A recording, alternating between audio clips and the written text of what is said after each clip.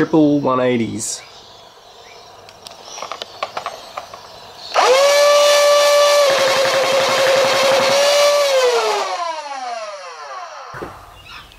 Alright, so what we've got here is a Rapidstrike motor and loom kit. This is specifically a Extreme Pro 180 setup, but with the difference it's got a keg 180 pusher motor. In all our Rapidstrike kits we have got a Rhino motor as a pusher motor. So this is a bit of a custom setup. So we're gonna test this loom and motor kit. As always use alkaline batteries for the initial test. Do not ever use a LiPo or any other battery pack for that matter. If you've done a mistake in your wiring and there's a short, they will vent and they can explode in your face. So for safety reasons, do not use a battery pack for testing. We've got the 4 AA batteries here, and we've got them hooked up to the XT60 connector. So we're going to give this one a test, make sure everything's working okay.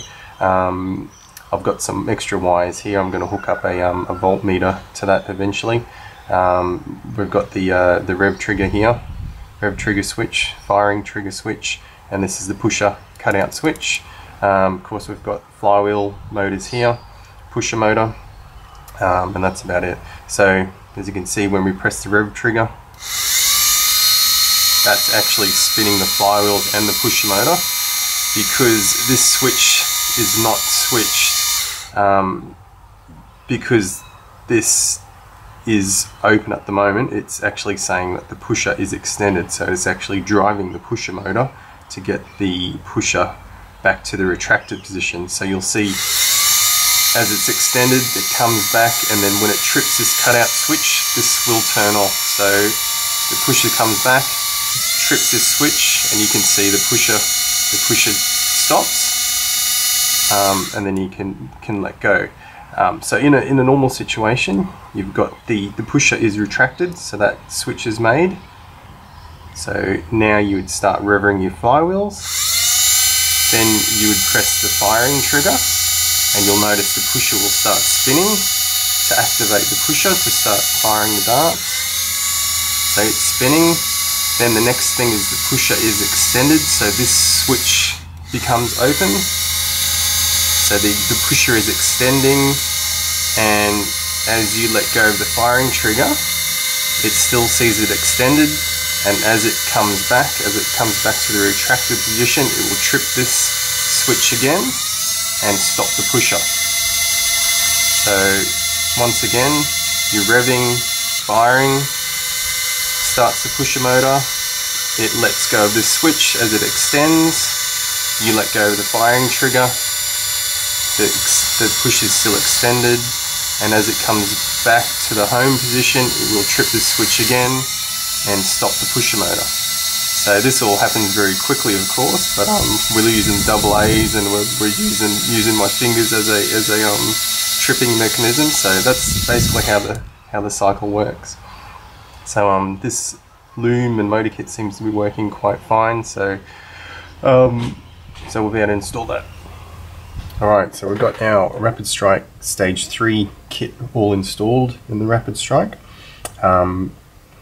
The way that we wire up our looms is you can't fire, the pusher won't work unless the rev trigger is pressed, and that just avoids pushing darts into stationary flywheels. So you can only push darts when the flywheels are spinning. For example, it doesn't push like that. As soon as you start revving, it can starts pushing, and so forth. So yeah, as you can see, revving, pushes darts, and you can even see with even just the slightest press, you can see how the cutout switch works. So it extends out, and by the time it's about here, we let go, and it cycles all the way back by itself. And as soon as it trips this switch, it cuts out the pusher. So if you can look quickly,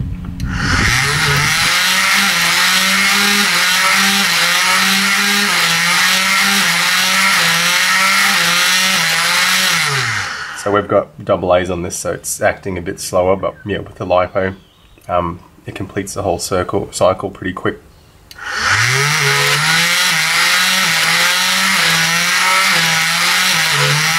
So it's when the cutout switch is activated, that's when it activates the motor braking. So yeah, with the double A's, of course, if we're just doing it really quick, it's still in that braking cycle. So once we get past that, that's when it disengages this switch. It does a complete cycle and comes back and brakes again.